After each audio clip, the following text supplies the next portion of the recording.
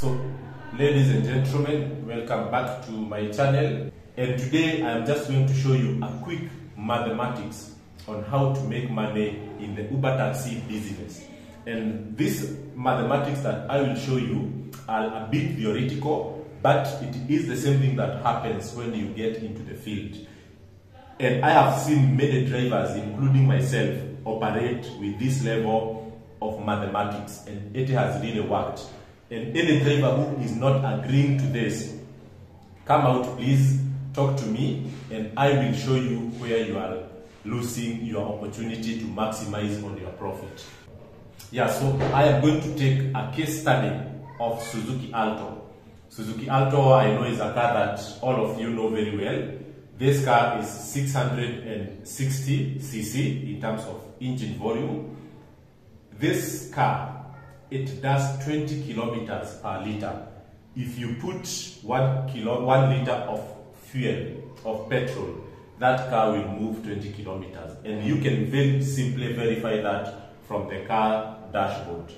If your car is not giving you this or more, ideally it should go up to 30 kilometers for long distance.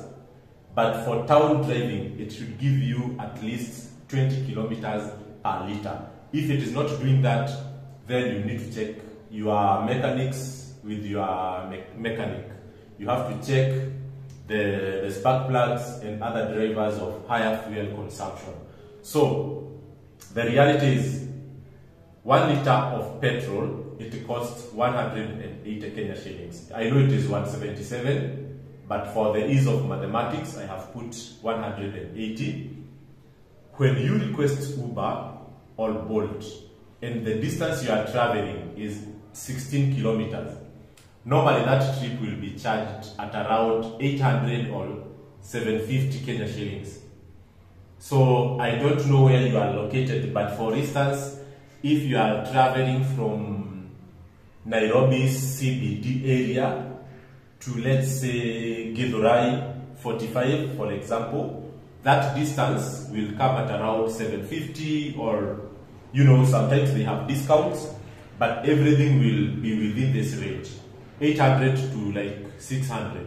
So for the ease of any mathematics, I have taken 800 because sometimes there will be surges, there will be increase in price due to demand. So I will work. Why did I pick 16 kilometers?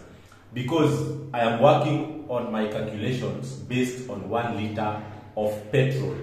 How much income does 1 liter of petrol generate to a driver? I said that this car will move 20 kilometers with 1 liter. But I have decided to assume that 1 liter will give me 16 kilometers instead of 20 because of what we call kuchoma. So kuchoma means that you will spend some fuel going to pick a customer, and for that reason you are not paid. You will drop a customer maybe 500 meters further from where they indicated. Sometimes they will say, I'm dropping here, but when you arrive at the drop destination, they will tell you, I'm going there, a kilometer away. So for every 1 liter, you will be kuchomaing 4 kilometers. So that's why I am saying the effective kilometers from 1 liter is 16. So how much did the customer pay for your 1 kilometer, for your 1 liter of petrol? The customer paid 800 shillings. From the 800 shillings you collected, a shaman is a 1 liter. You subtract the cost of fuel is 180. You subtract commission from that trip, commission, your Bolt or Uber, which is 25%. I have worked with 25%. Okay? So from 1 liter, the driver will remain with 420 shillings. Okay? So this depending on, sometimes if the price of here could be less, let's say 750, whatever. So from 1 liter, you can get between 400, I will just put it between 250 to 400. Okay? From 1 liter of fuel, and this is net income. Of course, for the driver, But for the car owner, you will be in charge of maintenance and service, so it doesn't count here. But this one is for the driver because he's the one managing the operation cost on day-to-day basis. Normally, a driver will fuel their car with 1,000 shillings. So 1,000 shillings is normally like 10 liters. So when you put 10 liters of fuel per day, how much will it give you? Okay, I said 420. 420 because it was 4,200, because it was a liter was giving you 420 shillings. So if you do 10 liters and it is giving you 250, so it will give you, so a driver will take home between 2,500 to 4,000 per day if you do 10 liters. So this mathematics, I am telling you, this is how it works.